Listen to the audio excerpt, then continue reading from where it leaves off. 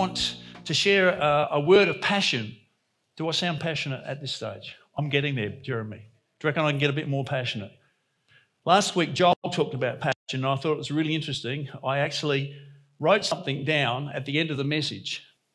And I said to my wife this morning, I'm actually going to read it to you at the end of this message because I believe it's actually a prophetic word for the church. So be waiting for that. A number of years ago, back in 2005, Rosalie and I went on a trip through England, Wales, Scotland, and then we went across into Europe and did a number of places in Europe. And we found that as a part of our package, there was actually a detour into the Greek islands. Who wouldn't want to go to the Greek islands? So it was a 3-day little excursion off to the side. And it gave us an opportunity to go to some places that I've read about in the scripture, but never ever thought I'd get to see. One of those, for instance, was the Isle of Patmos. Now I can hear a few people going, aha, do you know the Isle of Patmos was the place where the Apostle John was exiled and where he received all that we find in the book of Revelation. So Rosie and I actually got to go to Patmos. In my mind, I thought Patmos was something about the size of Granite Island. I'd always sort of imagine it being a bit of a rocky island with not much on it. We get there and it's probably 20 or 40 times the size of Granite Island. It's got several towns across it. It's got a harbour. It's quite actually an amazing place. Another part that we got to go was off. We actually landed on the shores of Turkey. Again, I never ever expected to get there. But the shores of Turkey are actually in this book, and they're in the book of Acts. And so we were taken by bus to a place called Kuşadası, which is on the Aegean Sea. And from there we went inland and we went to the ancient city of Ephesus. Now, you know there's the book of Ephesians in here, and if you read again in the book of Acts, it talks about Paul and the journeys that he made in going through Ephesus. And as we got to Ephesus, we were taken to the amphitheatre. And again, it's mentioned, and we're going to look at it in a moment, in the book of Acts. And it's a huge big thing. Can we have that screen, please? If we can have that here. There it is. So you can see that it's quite a large structure. You can imagine people at the bottom where there's a few people walking around. Imagine some sort of performance going on, or even someone standing there orating to the crowd. Now you can see, if you look right to the very top of the slide, there are actually steps all the way up to the very top. And when Rosie and I arrived, it was something like 38 or 40 degrees Celsius. It was a really, really hot day. Rosie's down the bottom, and she said, Frank, I'd like a picture from the top. You want me to go all the way to the top? Could you please get a picture? So I staggered all the way up to the very top. I got up there, I got the camera out, I held it up, and I pushed the button, but there was no click. And I pushed again, no click. So from the top, I walked all the way back down to the bottom. I said, Rosie, I think the batteries are flat. So we put new batteries in the camera, and I walked all the way up to the top again. Wait for it. I held the camera, I went with the button, and what happened? No click. I walked all the way down again. I said, Rosie, those batteries are flat as well. So we put more in. I made 3 trips up and down to get one photo. I will well remember this theatre, but this theatre has a part to play in the book of Acts, and I want us to turn, if you have your Bibles or your iPhones or devices, to Acts chapter 19. And we're going to look at a story that looks into this particular situation.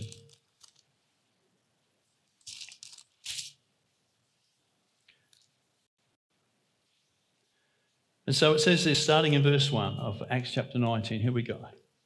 While Apollos was at Corinth, Paul took the road through the interior and arrived at Ephesus. And there he found some disciples and asked them, did you receive the Holy Spirit when you believed? They answered, no, we have not even heard there is a Holy Spirit. So John asked, then what baptism did you receive? John's baptism, they replied. Paul said John's baptism was a baptism of repentance. He told the people to believe in the one coming after him, that is, in Jesus. On hearing this, they were baptized into the name of the Lord Jesus. And when Paul placed his hands on them, the Holy Spirit came on them, and they spoke in tongues and prophesied, and there were about 12 men in all. Paul entered the synagogue and spoke boldly there for 3 months, arguing persuasively about the kingdom of God. Have you noticed this expression occurs a lot in the book of Acts? In fact, if you look at Acts, you'll find in chapter 1, it starts out talking about Jesus doing all in terms of speaking and acting towards the kingdom of God. If you turn to the very last chapter in 28, you'll find that it has Paul in his own place in Rome preaching about the kingdom of God. It's like bookends around this to let you know this is God being busy through his Spirit, through his apostles in this world. And so it says in verse 9, but some of them became obstinate and they refused to believe and publicly maligned the way. Can you sense tension in the story? So Paul left them. He took the disciples with him and had discussions daily in the lecture hall of Tyrannus. This went on for 2 years so that all the Jews and Greeks who lived in the province of Asia, which is modern-day Turkey, heard the word of the Lord. God did amazing miracles through Paul so that even handkerchiefs and aprons that had touched him were taken to the sick, and their illnesses were cured, and the evil spirits left them. Could you imagine hanky healing? It's really interesting thoughts that come out in this amazing book. Some Jews went around driving out evil spirits, tried to invoke the name of the Lord Jesus over those who were demon-possessed, and they would say, in the name of Jesus, whom Paul preaches, I command you to come out. 7 sons of Sceva, a Jewish priest, was doing this. One day the evil spirits answered them, Jesus I know, and I know about Paul, but who are you? And then the one who had the evil spirit jumped on them and overpowered them, and he gave them such a beating that they ran out of the house naked and bleeding. And when this became known to the Jews and Greeks living in Ephesus, they were all seized with fear, and the name of the Lord Jesus was held in high honour. And many of those who believed now came and openly confessed their evil deeds. And a number of them that had practiced sorcery brought their scrolls together and burned them publicly. And when they calculated the value of the scrolls, the total came to 50,000 drachmas. In this way, the word of the Lord spread widely and grew in power. All this happened. After all this happened, Paul decided to go to Jerusalem, and passing through Macedonia and Achaia, after I'd been there, he said, I must visit Rome also. He sent 2 of his helpers, Timothy and Aristus, to Macedonia, and while he stayed in the province of Asia a little longer. So there's a lot happening for the kingdom in this particular place. And so when Rosalie and I arrive here, I am excited to be there because I knew this story. About that time, there arose a disturbance about the way. A silversmith named Demetrius, who made silver shrines of Artemis, brought in no little business for the craftsmen. He called them together along with the workmen in related trades and said, men, you know we received a good income from this business. And you see and hear how this fellow Paul has convinced and led astray large numbers of people here in Ephesus and in practically the whole province of Asia. He says that man-made gods are no gods at all. There is danger not only that our trade will lose its good name, but also that the temple of the great god Artemis will be discredited, and the goddess herself, who is worshipped throughout the province of Asia and the world, will be robbed of her divine majesty.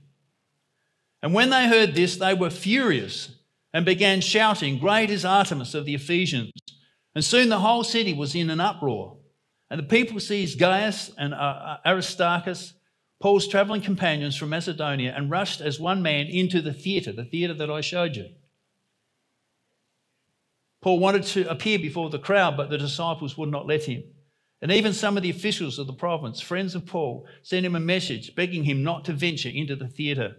And the assembly was in confusion. Some were shouting one thing and some another, and most of the people didn't even know why they were there. The Jews pushed Alexander to the front, and some of the crowd shouted instructions to him, and he motioned for silence in order to make a defence before the people. But when they realised he was a Jew, they shouted in unison for about 2 hours, great is Artemis of the Ephesians. And the city clerk quietened the crowd and said, men of Ephesus, doesn't the world know that the city of Ephesus is the guardian of the temple of the great Artemis and of her image which fell from heaven? Therefore, these facts are undeniable. You ought to be quiet and not do anything rash. You have brought these men here, though they have neither robbed temples nor blasphemed the goddess. If then Demetrius and his fellow craftsmen have a grievance against anybody, the courts are open and there are proconsuls. They can press charges, and if there is anything further they want to bring out, it must be settled in legal assembly. As it is, we are in danger of being charged with rioting because of today's events. In that case, we must not be able to account for this commotion, since there is no reason for it. And after this, he dismissed the assembly. Now, that's quite a big passage, but you get the sense of the story. Paul and his friends have preached Christ into this area. People have become Christians. There's a turning away from idols, and so there is this sense of upset in the city that the very gods that they worship are now being discredited. And so there is a lot of feeling in this town. And as I want you just to have a look again at verse 29. It says, when they heard this, they were furious and began shouting, "Great is Artemis of the Ephesians." And so the whole city was in uproar. And they seized Paul's companions and rushed together as one man into the theatre. They rushed together. Now, I want you to keep that in mind. And we're going to flip now to another passage right at the very beginning of the book of Acts. So keep this sense of there's a lot of tension, there's a lot of feeling, there's a lot of passion in these people. Now come over with me into Acts chapter 1.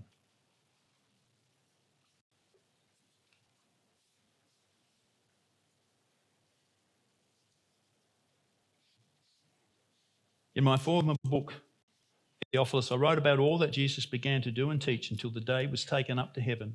After giving instructions to the Holy Spirit in the apostles he had chosen, after his suffering, he showed himself to these men and gave many convincing proofs that he was alive. He appeared to them over a period of 40 days and spoke about the kingdom of God. On one occasion, while he was eating with them, he gave them this command: "Do not leave Jerusalem, but wait for the gift my Father promised, which you heard me speak about. For John baptized with water, but in a few days you will be baptized with the Holy Spirit." And so they met together and asked him, "Lord, are you at this time going to restore the kingdom to Israel?" And he said to them, "It is not for you to know the times or dates the Father has set by his own authority, but you will receive power when the Spirit comes on you, and you will be my witnesses in Jerusalem, in Judea and Samaria, and to the ends of the earth." And after he'd said this, he was taken up before their very eyes, and a cloud hid him from their sight. And while they were looking intently up into the sky as he was going, when suddenly two men dressed in white stood there. "Men of Galilee," he said, "why do you stand looking into the sky? This same Jesus who has been taken from you into heaven will come back in the same way you have seen him go into heaven." And then they returned to Jerusalem from the hill called the Mount of Olives, a day's Sabbath walk from the city. And when they arrived, they went upstairs to the room where they were staying. And those present were Peter, John, James and Andrew, Philip and Thomas, Bartholomew and Matthew, James son of Alphaeus and Simon the Zealot, and Judas the son of James. And they all joined together constantly in prayer, along with the women and Mary, the mother of Jesus, with his brothers. Now I want you to vision this scene. Jesus, who has died, they've seen him crucified, they've seen the blood wounds of his body, they've seen him taken down and buried. And then there's this story going around that he's been raised from the dead, and finally he starts to appear and everybody's amazed that he's been resurrected back to life. So there's something beginning to happen that is just stirring inside of them. And then comes this day where Jesus is standing with them and he's now taken up out of their sight. You can imagine being there in that situation, watching him bodily lifted into the clouds and then finally taken away. And two angels there begin talking to you. You're one of those people. Imagine what's happening inside of you. Can you be in a situation like that and just be kind of, "Oh, that was fairly interesting. I wonder how he did that." Put yourself into that situation. What would be happening inside of you? Wouldn't your heart be stirring? Wouldn't you have a huge sense of awe and wonder, an incredible feeling inside of your bones? Don't you think you would have a degree of passion if you were there at that time? Now imagine coming down because the angels said, "You can't stand here all day gawking. There are things to be done." And you've gathered together into a prayer meeting. Tell me about the prayer meeting. "Gentle Jesus, meek and mild, look upon this little child." How would you be praying? Don't you think you'd be praying with passion, with feeling, with strength, with power, with optimism, with faith.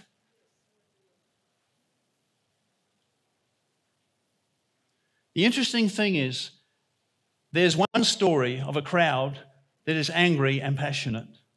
And there's another story of a crowd of believers in Jesus who have been touched by his very presence. And they're stirred up and they're passionate. And so there is actually in each of these passages where I read the word together, there's a word in Greek that is a lot stronger than just together. Now, I wonder if we can get this up onto the screen. Here we are. In the NIV Bible, the word in English is together, which is a very soft translation of the Greek that was the original language that this was written in. And this word, well, some say it homothumadon, but it's actually probably more correctly pronounced homothimadon. Now, I ran into John. Where's our good friend John the Greek? And John said something interesting to me because we looked at this word and we pulled off the first part, the word homo. You have homogeneous milk. What does it mean? It means milk that has been sort of churned up so it's even in consistency. It's the same all the way through. But then we have this word thimadon, which comes from the Greek word thymos. And I said to John, can you remember from the little bit of Greek you know what thymos means? And you said to me it means anger. It means anger. But he also said something else. He said, you know, the Greek that we use now is some of the words are what? Exactly opposite. And I said that's interesting because you see this word thymos, as it was used in ancient Greece, could actually mean to be angry, but it could also mean to be joyful. It depended on the context. So in the first context I read to you, what was the thymos? It was the anger. The crowd is stirred into passionate anger. They want to kill somebody. They're so worked up. They're so frustrated and disappointed and so disturbed by what they're seeing. Their anger has taken over, not just the anger of one person, but the anger of the whole crowd. But when we come to Acts chapter 1, this word appears again. The disciples are in that prayer meeting and they have homothimadon. They have a passion that is what? The same in each person.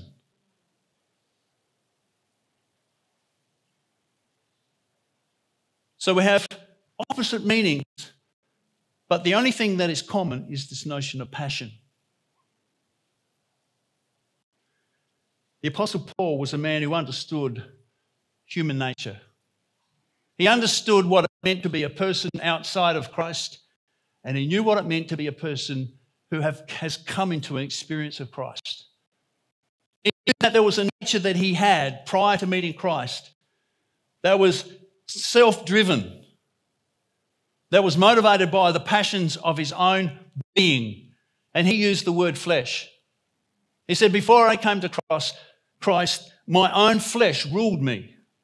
And it drove me to do things that I was passionate about. And one of the things he was passionate about was persecuting Christians. It fired him up. He was so angry about what he thought they were doing that was wrong that he was out to persecute them and to kill them. And he knew that passion, and he knew it was of the flesh. It was that sinful nature inside of him that drove him to do these things. Imagine then when it's joined together with others feeling the same thing. We have the story of Acts chapter 19 and the crowd at that amphitheatre, joined together by their compassion. And then Paul meets the Lord Jesus on the road to Damascus. And he has this incredible experience that he's struggling to understand. How could he have got it so wrong? How could what he had been so passionate about actually be passionate in the wrong direction? And he's turned around so that he's now walking in a different direction because Christ has come upon him. And he's now filled with the Spirit of God, and a new passion takes over. And so Paul understood this really well. He understood that inside of any person, there's a tension between passions. And if you read the book of Romans in chapter 7 and 8, he talks about those things.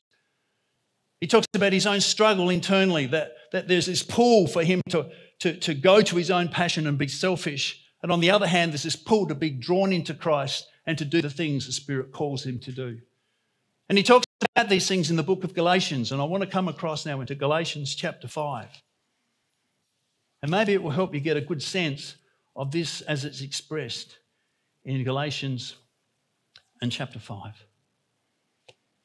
Because he talks about what the spirit of the person does versus what the Holy Spirit does. So reading Acts chapter 5 and starting at verse 16. So I say to you, live by the Spirit, and you will not gratify the desires of the sinful nature, or as he called it, the flesh. For the sinful nature or flesh desires what is contrary to the Spirit, and the Spirit what is contrary to the sinful nature. And they are in conflict with each other, so that you do not do what you want. But if you are led by the Spirit, you're not under the law. The acts of the sinful nature are obvious: sexual immorality, impurity, debauchery, idolatry, witchcraft, hatred, discord, jealousy, fits of rage, selfish ambition, dissensions, factions, envy, drunkenness, orgies, and the like. I warn you, as I did before, that those who live like this will not inherit the kingdom of God. If you look at those lists of words, many of them have got that sense of somebody who is angry inside. And then we come across to the next list. But the fruit, the outcome, the overflow, the outworking of the Spirit is love, joy, peace, patience, kindness, goodness, faithfulness, gentleness, and self-control. Against such things there is no law. What do you see in that list? A joyful heart, a peaceful heart, a heart that wants to work in good accord with others. And so here's Paul, who can see a crowd that's angry and upset. And he knows that's the sinful nature. But he also knows Christ. And he knows the followers of Christ who've experienced the Spirit of God. And when the Spirit comes and when we allow the Spirit to rule in us, what does it produce?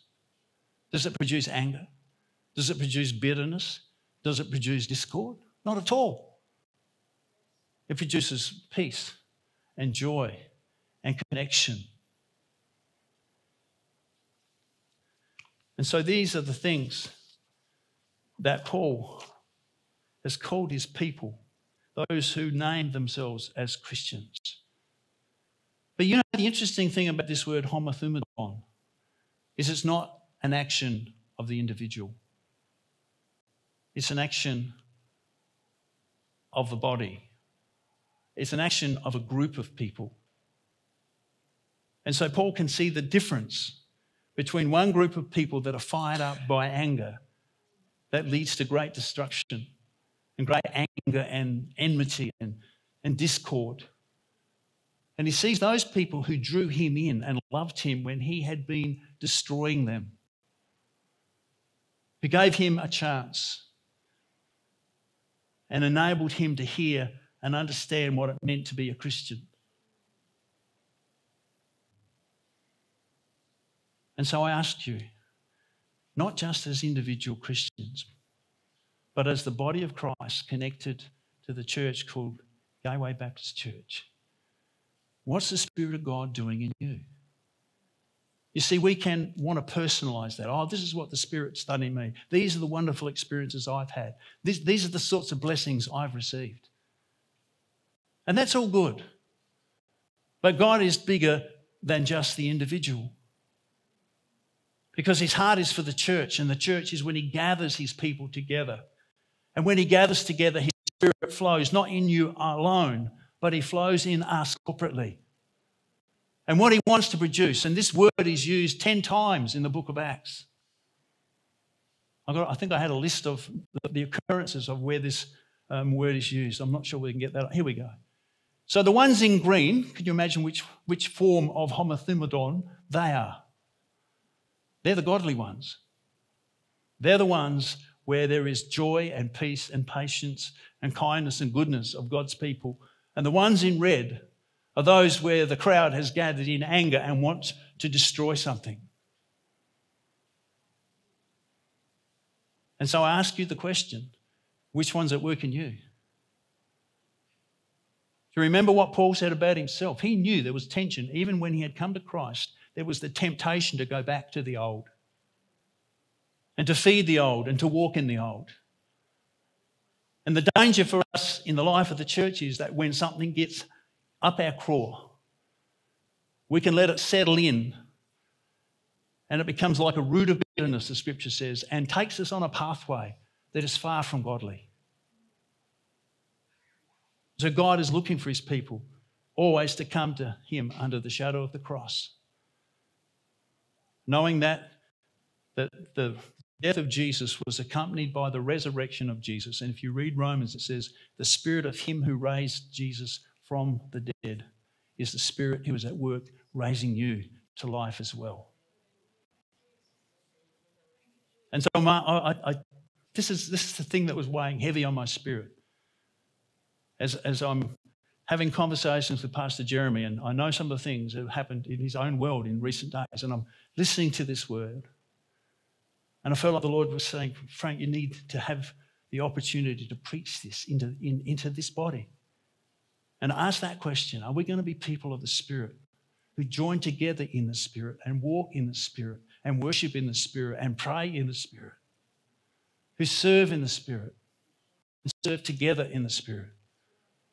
And are we going to put aside those things that would drive us to feel upset or disappointed or distressed and allow those things to take us deeper into the flesh that will not build up but will destroy? And Paul said, you've got to crucify those things. You've got to put them to death. They will not build. They will not edify.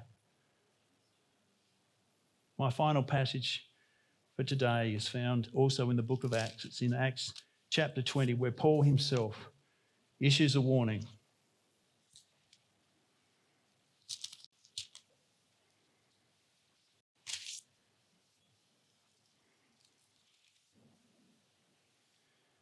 You see, not far from Ephesus, there was a little town called Miletus. And Miletus is actually on the shores of the Aegean Sea, in just Ephesus, just a little inland. And there's this spot, and Rosalie and I actually drove in a bus through this place. And as we drove, I remember thinking, this is the place where Paul addressed the elders of the Ephesian church. And this is what he said to them, knowing that he was seeing them for the last time. Reading from verse 13. We went on ahead to the ship and sailed to Assos. And when we were going to take Paul aboard, he had made this arrangement because he was going there on foot. And when he met us at Athos, we took him aboard and went on to Mytilene. The next day we set sail and arrived at Chios. The day after, we crossed over to Samos, and Samos is the island offshore there. And on the following day at Miletus. Paul had decided to sail past Ephesus, avoiding spending time in the province of Asia or Turkey, for he was in a hurry to reach Jerusalem, if possible, by the day of Pentecost. From Miletus, Paul sent to Ephesus for the elders of the church. And when they arrived, he said to them, you know how I lived the whole time I was with you. From the first time I came into the province of Asia, I've served the Lord with humility and with tears, although I was severely tested by the plots of the Jews. You know that I have not hesitated to preach anything that would be helpful to you and have taught you publicly from house to house. I have declared to you both Jews and Greeks that you must turn to God in repentance and have faith in our Lord Jesus Christ. And now, compelled by the Spirit, I am going to Jerusalem, not knowing what will happen to me there. I only know that in every city the Holy Spirit warns me that prison and hardships are facing me. However, I consider my life worthy of nothing to me, if only I may finish the race and complete the task the Lord Jesus has given me, the task of testifying to the gospel of God's grace. And I want to ask you this question. What does your pastor do? Aren't these like a very paragraph that describes the heart of your pastor? A man who has the gospel at heart, who's keen for people to see faith, who is determined to finish the race doing that very thing. Now, I know that none of you among whom I have gone about preaching the kingdom will ever see me again. Therefore, I declare to you that today I am innocent of the blood of all men, for I have not hesitated to proclaim to you the whole will of God. Keep watch over yourselves and all the flock of which the Holy Spirit has made you overseers. There was a moment where I sensed the Spirit of God saying, let me come and let me join you in what you're doing. As a young man, I was still at university. I went to a convention in Sydney. It was the very first charismatic convention that was held in Australia. And I had just freshly had a sense of being baptised in the Holy Spirit. For the first time, prayed in tongues and had visions and prophetic words. And I went to this conference, and there were people from all different denominations across Australia. I remember sitting in one row and there were 3 Catholic nuns sitting alongside of me. There were Lutherans and Catholics and Anglicans and people from Pentecostal churches, just people from our churches. And as we worship together, there were moments where simply the Spirit took over the worship. And the homothumadon of the Spirit was there, the common passion for Him to sing and to worship Him.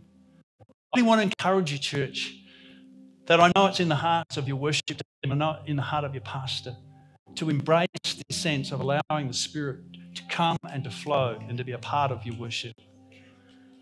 We've got a beautiful song that we're going to finish with. I don't know where this is going to go, but I'm going to hand that over to Jo. She knows what I'm talking about. Let's just let the Spirit of God rule and reign, even as we worship.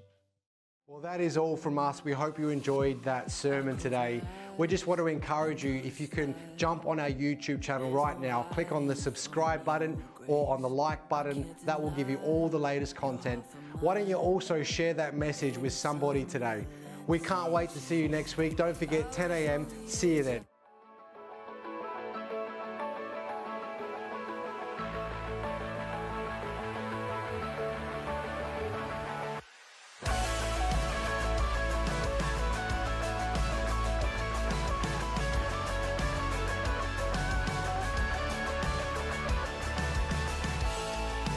Mercy every morning.